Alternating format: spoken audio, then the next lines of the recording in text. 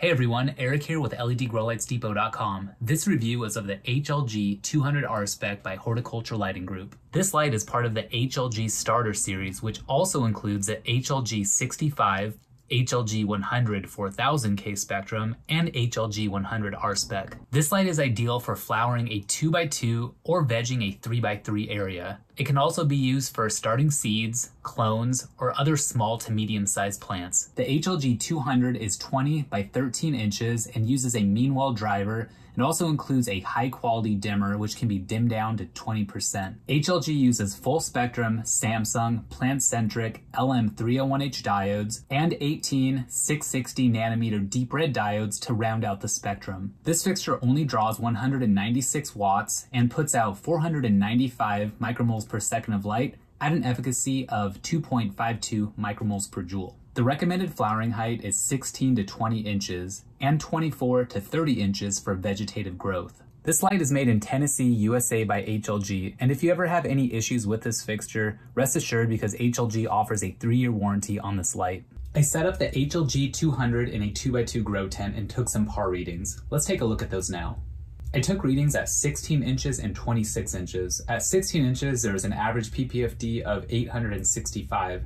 You can move the light even closer to bump up the average, but you're going to lose some uniformity. At 26 inches, there's an average PPFD of 631. Moving the light farther away or dimming the light down will reduce the average PPFD if you wanted to lower the light intensity for veg. Overall, this light will work wonders in a 2x2 space. The HLG 200 is a simple, uncomplicated grow light. You can use it for just about growing anything or as supplemental lighting. So what's my opinion on this fixture? Well, I already pointed out the high quality parts like the Samsung diodes and the mean wall driver. You might be wondering what the red diodes are, and I believe they're Osram, but I'm not totally sure. They could be Samsung. HLG doesn't really like to say what their diode composition is just so nobody rips them off. I know HLG well. I know they're always using high quality parts, so if you're worried about them being knockoffs or these diodes being non-authentic, I wouldn't worry about that. It does have a dimmer on it, so as I pointed out, it starts at 20% and dims all the way, of course, up to 100%. This light does only come with one hanger. I have 2 hangers right here because I had an extra one. These wire hangers right here are quite thin, but this light, it only weighs 5 pounds, so you don't need much hanging strength. One thing that I do want to point out, which might be an issue for some people just because they might be walking around in their grow area and maybe not careful, is that this little connection right here that this barrel connector plugs into is a bit fragile. Notice there's one on each side.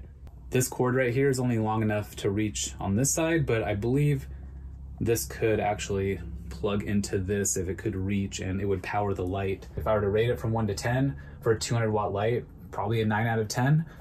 Just 1 point docked off because of this potentially fragile connector. Otherwise, it's a great light. So I just want to summarize this short review by saying that I've always been a big fan of HLG.